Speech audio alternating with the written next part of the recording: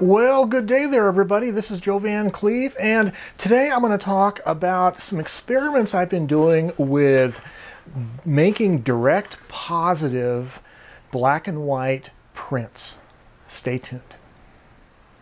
So many of you who've been watching this channel for a while and reading my blog are aware that I've been dabbling in paper negative photography, which is kind of a form of large format photography where instead of using sheet film, you're using black and white photo paper as a negative material, light sensitive negative material. Here's an example of a paper negative that was made in a pinhole camera, but you get the idea. It's you get a black and white and grayscale image on a piece of photo paper. So this has been a lot of fun over the years, and one of the main reasons why I like using photo paper as film is because it's a lot cheaper than film itself. You can handle it under red safe lights when you're processing it in the darkroom, so it makes it easier that way. And it doesn't show the dust nearly as badly as transparent film does. So those are just three easy reasons right there why paper negatives might be attractive to you as an alternative creative process. Now, a few years ago, however, the company Harman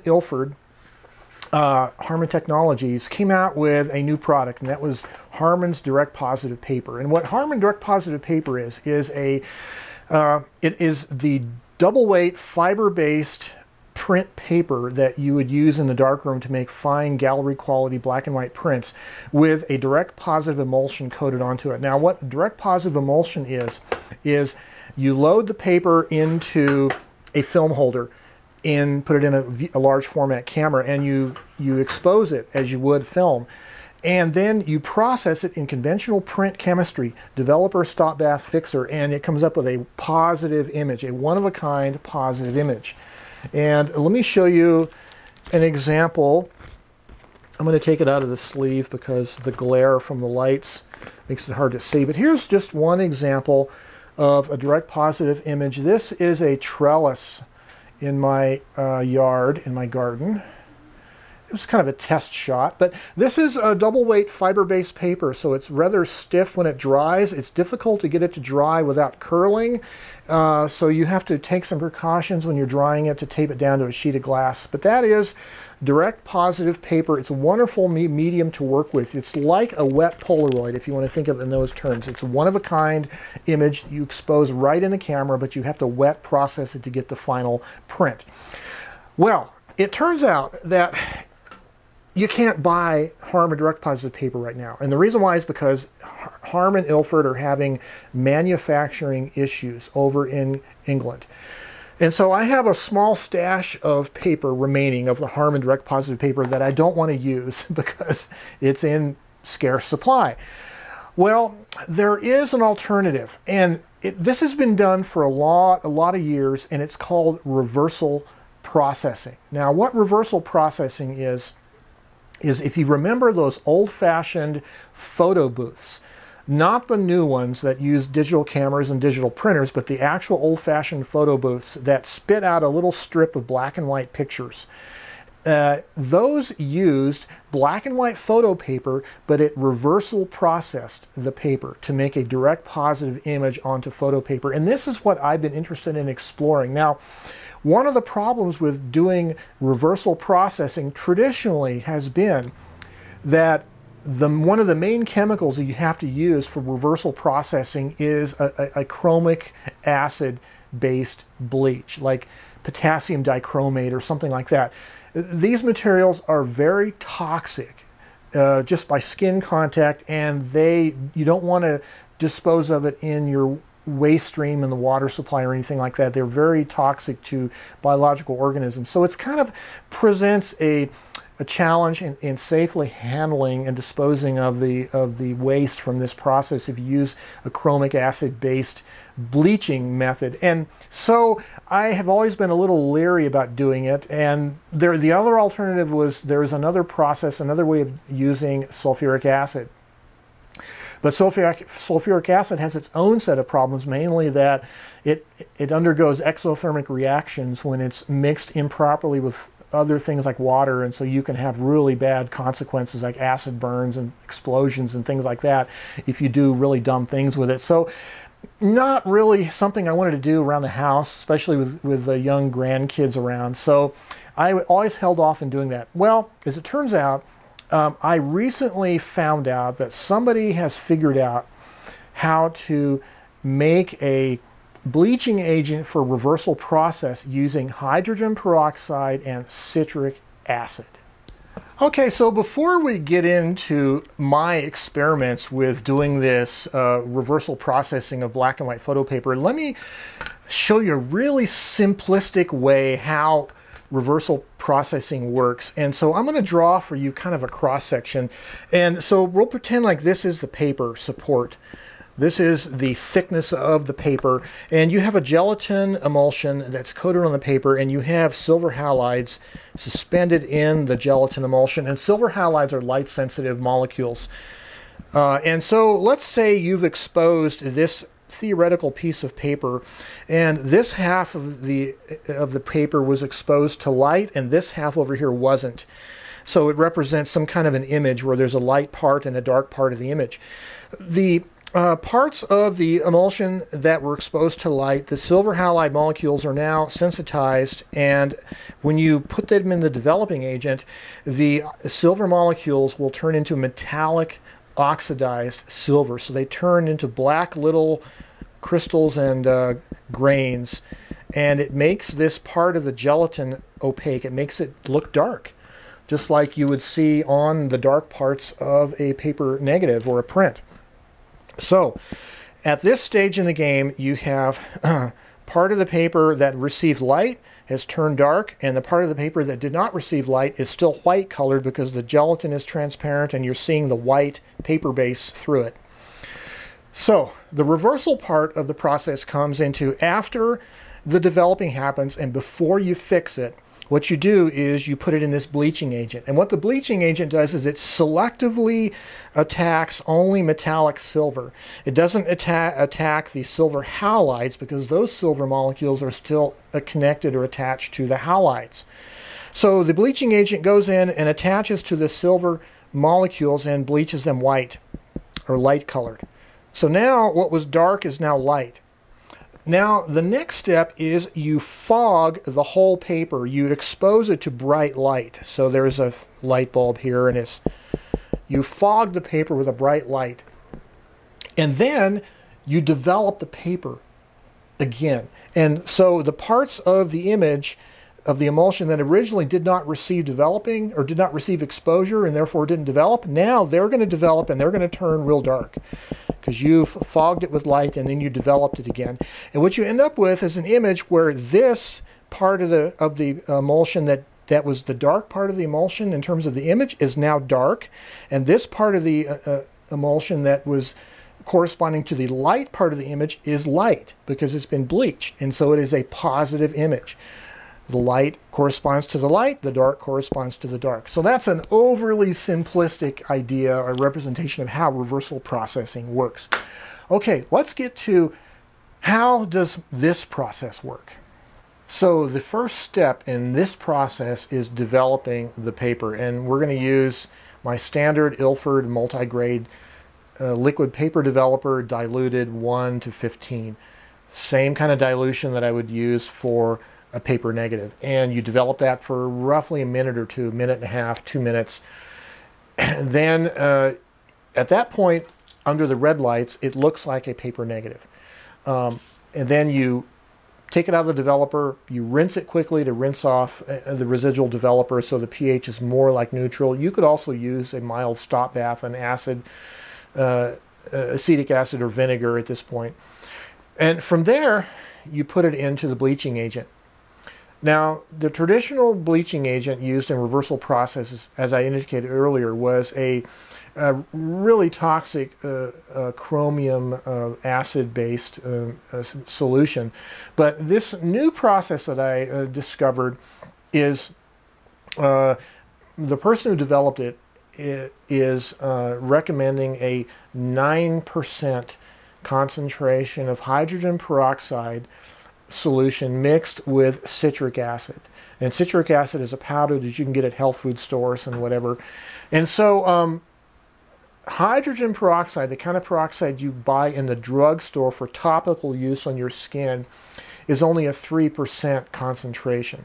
So we need at least a 9% concentration. So you have to find a stronger source of hydrogen peroxide than just drugstore topical peroxide. And so this was the tricky part. And what I ended up locating was a local health food store that sells 35% concentrated hydrogen peroxide. And this peroxide is used in what's called oxygen therapy. I don't advocate oxygen therapy. I don't really know much about it, but it's people take this concentrated hydrogen peroxide, they take a medicine dropper and they put so much in water and they ingest it as a form of therapy. I don't know if it works. I'm not advocating it, but I'm using the local availability of 35% concentrated hydrogen peroxide as a source of finding this material that I can use for my photographic process. So I was able to locate a local supplier of concentrated hydrogen peroxide, and of course citric acid is readily available. And so you mix that into a bleaching solution that you use. I bleach. The experiments I did this week, I did anywhere from 2 minutes to 5 minutes to 10 minutes in bleaching the print. And then from there, you rinse the print, and then you can turn on the lights, and then you fog the paper for several minutes with a bright light. And then you take it back and develop, stop, and fix as normal, and you end up with a positive image. Okay, let's talk about safe handling of hydrogen peroxide. Okay, so when I went to my local health food store and located this source of concentrated hydrogen peroxide, they have it stored in a refrigerator. So keeping it chilled in a refrigerator enables it to be less reactive in case there's a leak or whatever, and it also enables it to last longer. The shelf life is a lot longer because of the lower temperature.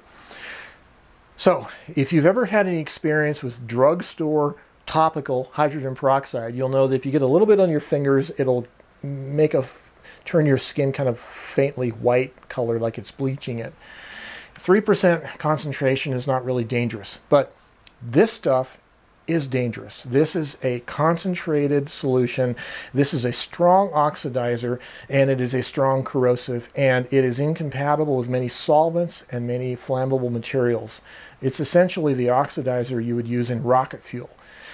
So it's not as toxic. It's not toxic at all, but it is dangerous as an oxidizer. And so handling this stuff, you got to be real careful. So what I'm interested in doing is making this as a sustainable alternative process, safe, sustainable, that you can do at home. And I'm going to try to help you guys understand how to safely handle this. So I keep this material in a refrigerator, cooled down when I'm not using it in the darkroom. And I mix this solution, I dilute it down to my working concentration for my bleaching agent. I mix it with water, and only then, after it's been diluted, do I add the citric acid powder to make the bleaching agent. So let's talk about safe handling of hydrogen peroxide. So what I wanted to do with this project is find an inexpensive and sustainable way of keeping yourself safe while you're handling this concentrated hydrogen peroxide solution. And the real danger is getting it on your skin. You want to protect your eyes and your skin. The easiest way to protect your eyes, of course, is just to use some safety glasses. You can get safety glasses at the local hardware store for $5 or whatever. But the danger to your skin is more than just your eyes. You don't want to get it on your face or your hands or any part of your body. So what you really need actually is a face shield. And so what I found, there is a regional industrial supply company in the United States called Granger Industrial Supply.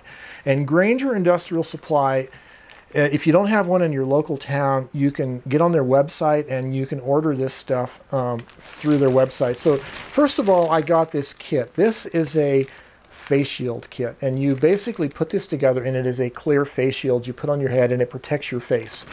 The second thing I got is a chemical gown. And the third, and these are $8. This face shield is $25, and the gown is $8 roughly. They're $8 to $10. And then also you want to protect your hands. Now you can use just regular latex gloves or nitrile gloves that you buy at the hardware store or the drugstore, but you can also use these kind of kitchen gloves, these thicker kind of kitchen gloves for you doing the dishes. These are basically the same kind of material that you would buy in more expensive chemical resistant gloves, and you could go spend $20 at an industrial supply place for chemical resistant gloves. You can use kitchen gloves. They're essentially the same material. So I would recommend using either those kitchen gloves or using your nitrile or latex gloves on your hands. Use a face shield and use a sleeved acid resistant or chemical resistant kind of a gown. So I'm going to put this face shield together and show you the gown here. Okay, so this is your $25 face shield assembled. It comes in again in a plastic bag. It's a kit. You put it together, little screws hold it together like this, and you have a face shield that is going to be protective against splashes of hydrogen peroxide. So the danger with this particular process in handling these chemicals is really handling the concentrated 35% peroxide. Once you dilute it down, it's less hazardous. But in the mixing of this chemical and diluting it, you really want to protect your skin. So I would recommend, this is a $25 investment. This will last you a long time. And you can buy replacement clear face shields to replace if you get them scratched or whatever or marked up. So this is a good investment right here. This is well worth your safety. It's an investment in your safety.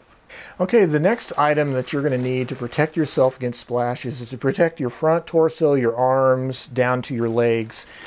And so you can buy these acid and chemical protective gowns, and they, like I said, this one is less than $10.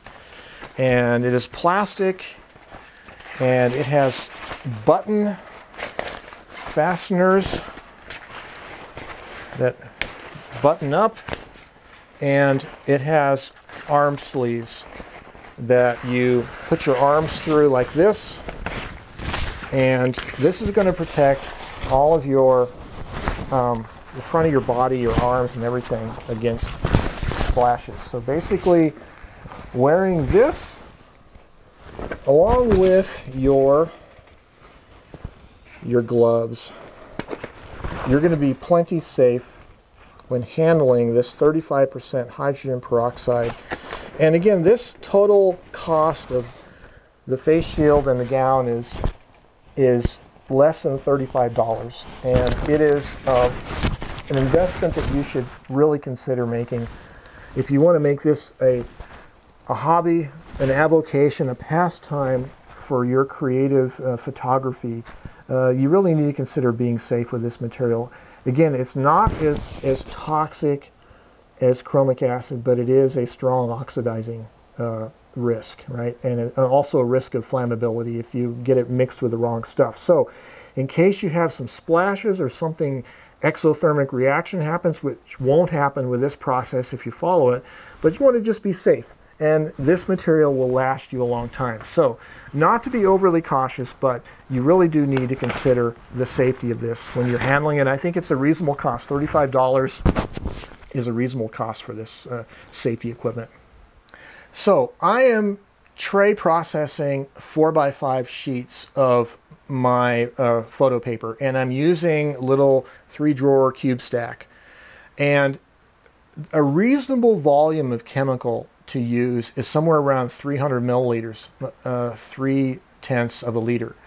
And so the original formula that I got off the internet for this bleaching agent was a 9% solution of hydrogen peroxide in a 300 milliliter volume is what I'm using, with citric acid. And what I ended up using is 77 milliliters of the concentrated hydrogen peroxide mixed with water to make a 300 milliliter volume.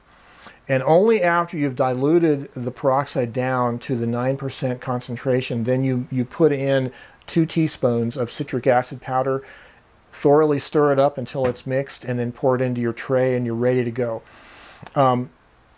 At that point, at a 9% concentration, it's not going to be nearly as dangerous, and you can pretty much be safe to handle it just with gloves, right, in case there's any splashes. So let's talk about my initial results with this process, okay? So I showed you earlier what a Harman direct positive print looks like. This is a good example of one right here of my trellis. And here is the result of my reversal process. And there it is right there. So this is the same trellis, and there is a little decorative motorcycle sprocket gear, whatever, with a chain. I have it hanging on my trellis there out in the backyard. But anyways, this is one of the first tests I did with this new process. Now, what I discovered, my initial tests with this proved that the highlights in my initial prints weren't light enough. And I had to do two things to make this image successful. First of all, this is grade 2 resin-coated photo paper that, as a paper negative, I normally rate at a speed of about ISO 12. But this reversal process needs a lot more exposure, and so I'm using an ISO of 1.5 roughly. Now, my light meter only goes down to an ISO of 3, and so what I do is I meter the scene for ISO 3, and whatever exposure it recommends, I'm using the lens on this camera wide open at f5.6, and so whatever the shutter speed is, for instance a 30th of a second, I'll simply open it up the shutter speed one stop slower. So I used a 15th of a second instead of a 30th, and that gives me ISO 1.5 instead of ISO 3. I'm having to do that roundabout because my meter doesn't go down all the way to ISO 1.5, my new meter. So ISO 1.5, and then I'm using what I discovered I really needed to do is I needed to use a higher concentration of hydrogen peroxide. And so instead of using a 9% solution, I'm using an 18% solution. So how that works out, it's actually really easy, is you take, I'm going to make a 300 milliliter volume. And so I'm going to take 150 milliliters of the concentrated 35% hydrogen peroxide, and I'm going to mix it into an equal volume of water. So 150 milliliters of the peroxide into 150 milliliters of water. That gives me about an 18% concentration at 300 milliliter volume. And then into that volume, I'm going to add 2 teaspoons of this citric acid powder, stir it up, and that was my working solution to achieve this image right here, this positive print. When you remove the print from the developer, of course it looks like a negative image. It looks like a conventional paper negative, but because you've given it a lot more exposure, it looks really dark, it looks really overexposed. When you put it into the developing or to the bleaching agent for anywhere from 2 to 5 minutes at this 18% concentration, and you take it out of the bleaching agent, I rinse it underwater, of course wearing gloves, protective equipment. What I found was that it looked like the highlights were already reversed. They were already bright instead of being dark as a negative. So the highlights were already bleached white, but there was this odd kind of a brassy colored mottled appearance on top of everything. And then I exposed the print to a bright source of light, basically a large daylight balanced LED light bulb. An incandescent bulb will work, or fluorescent, compact fluorescent will work, but I basically kept it within about 4 to 6 inches away from the bulb, and I basically set it there for about a minute and just let it flood with light. And then I put it back into the developer, and almost immediately, in a matter of about 10 or 15 seconds, the paper starts to get dark, and what was light goes dark, and those bright areas stay bright, and all that brassy color goes away, and you end up with a wonderful positive image. The process, that second developing step, looks a lot like if you've ever seen tin types or wet plate collodion, when they put it into the developer and then they put it into the fixer and it kind of turns positive all of a sudden, that's what looks like is happening all of a sudden. In a matter of about 15 or 20 seconds, it'll turn positive. And then you simply stop it and fix it as you would a normal black and white print. And this is what you end up with, a wonderful little direct positive, unique, one-of-a-kind picture.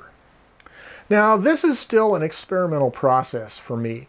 I'm still tweaking the process, but one of the things you'll notice differences between the Harman direct positive paper, which is fiber-based, and the resin-coated hand-processed reversal thing, is you'll notice the highlights on the Harman paper are much brighter.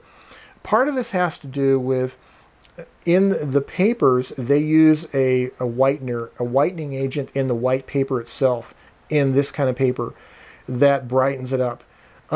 What's happening in my reversal processed paper is that the parts of the image that received a lot of exposure that get bleached out, it doesn't bleach it totally transparent. You're not seeing completely the paper, underlying paper support. So the emulsion in these bright areas is sort of cloudy white because those molecules still have silver in them, but they're bleached silver. So you don't have the whiteners in the paper showing through, and so it doesn't look quite as bright. You need a little bit more illumination to view the print. So I'm using a couple bright video lights here, but so under good illumination, it looks like a really good print, and it's very much comparable to the Harman paper. But if you were to look at this under more like dim room lighting without any direct light, it looks a lot darker. But that's just because you're not really seeing the paper whiteners activating and reflecting the light as it does with a normal print. But it's a really interesting process, and I'm really satisfied thus far with the results I've got. Now, I am tempted. This one, I believe I used the bleaching agent for 2 minutes, but because one of my goals in this is to try to reduce the overall processing time to make it as manageable as possible.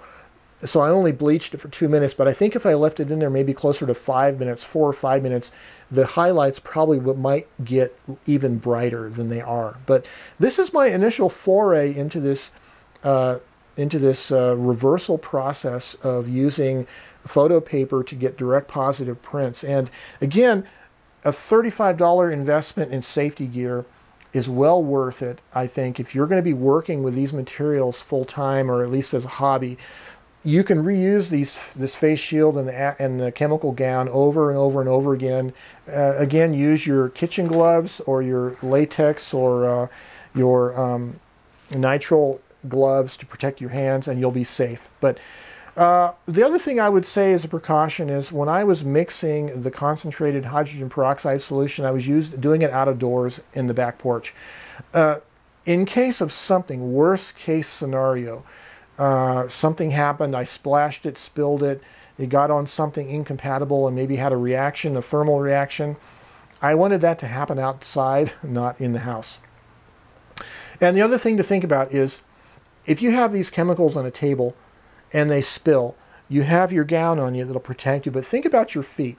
So don't wear sandals or tennis shoes. Wear some hard leather shoes just to protect yourself. Wear some long pants. Don't wear shorts, and don't have your legs exposed. But overall, I think it's a really safe process, and I think it is really a good alternative to using the chromic acid bleaching agents that they used to use in the old reversal processes. And so this is my new foray into this new way of doing direct positive prints. I hope to slowly be able to improve the process. I might even consider increasing the concentration of peroxide from 18% to maybe 20% or a little bit higher, but I don't want to get it too concentrated because it could get a little bit more risky to handle. And this brings to light sometimes things happen that you don't really anticipate. After I did this print yesterday, my bleaching agent, I had only used it for 2 prints, and I knew it was still good, and so I wanted to save it. So I had a brown glass bottle. I poured it via a funnel a plastic funnel into the brown bottle, and I filled it up pretty much all the way, and I capped it. And then later on, like hours later, I decided to go back out to the darkroom and put a tape label on the bottle with a date, and just to label the bottle what was in it. So I had some art tape, and I wrote a little note and stuck it to the bottle, but I wasn't using any gloves. And then I was sitting out on the front porch, and all of a sudden my hand started itching, and I looked at my hand and my fingers were all white, these two fingers. I go, oh crap. So I ran in the kitchen and started rinsing my hand under cold water, and then I put some salve on it, and it disappeared, and it was fine, and there's been no problems. But that was simply residual chemical on the outside of the bottle that I failed to wipe off properly, and that was an 18% solution. That wasn't full strength. So again, be safe. Be aware that if there's any residual parts of this concentrated hydrogen peroxide, it will hang around, and it could be a little risky. So my whole emphasis here is you can do this. You can do it safely. Just use common sense. So I'm really encouraged about this process, and I really think it's going to be fun, especially when I start doing 8x10s, and this is going to be really fun. Well, this is Joe Van Cleve, and this is my introductory foray into learning an alternative way of doing reversal processing of photo paper as a direct positive print, exposed in camera, processed safely at home, non-toxic, and I hope you guys consider exploring this process. I'll have some notes down below in the video about how I process the paper, the concentrations, and the development times for each one of the steps in case you're interested. And until next time, you guys have yourselves a great day.